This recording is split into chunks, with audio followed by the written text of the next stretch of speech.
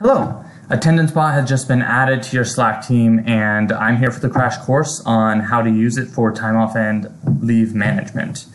So you've accepted your AttendanceBot invite. It's popped up as this direct message at the bottom left of your Slack team. And so the first thing you might want to experiment with is the word apply. So this is a powerful word, and what it's going to enable you to do is access the full menu of ways that you can apply for leave or work from home, elect to be in the office, out of the office, etc. Now, if you're a manager, you can do this for another employee. I don't have those access rights right now. I can choose a leave type, and I'm actually even going to see the balances for each of these leave types that I currently have. And then, of course, you can set it for a bulk duration, a few hours, depending on your PTO policies that you have set up in AttendanceBot. All of those are elections you can make, and that's going to go to your supervisor as soon as you do that.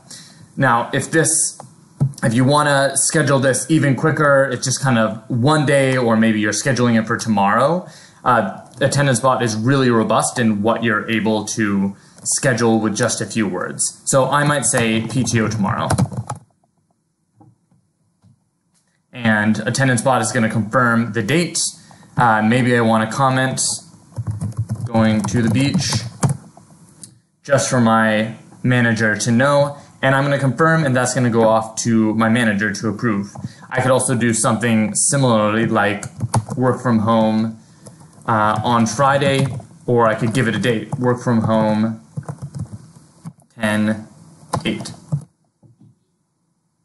I could give it a date range as well, but 10/8 is going to work. I'm not going to give a comment. I'm just letting my manager know I'm working from home, and I'll confirm.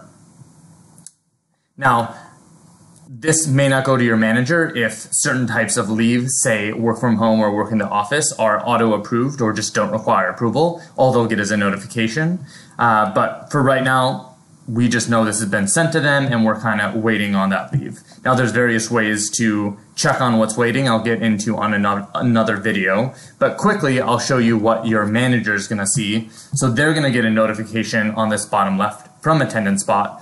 And I now have two notifications as a manager. Dakota Lafee is on vacation tomorrow, working from home on Friday. Currently, no one on my team is on leave during those days. I'm good with it. I could deny. If I deny, I can leave a comment. I feel like saying yes for now. And I'm going to switch back to my original request screen, and I'll get a notice as soon as that leave is approved. So those are the basics. Let's say all of a sudden I decide I want to go in the office on Friday. It's as simple as typing delete to AttendanceBot, and AttendanceBot is going to show you all of your upcoming leave. Now, I'm not going to delete these right now because I think one important tool is recurrences. So let's say that I want to be working from home every Monday. I can type that, and it creates a recurring every Monday leave. It will even notify you if there's a holiday coming up, typically only if it's immediate.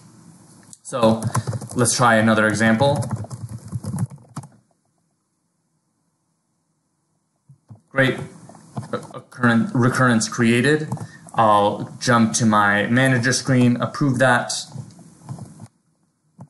Jump to my employee screen. I'll see that it was approved, and now when I type delete, I have not only the leave immediately coming up, but I have all these recurring leaves, and I can delete or manage it as a recurrence, which is just an incredibly helpful tool.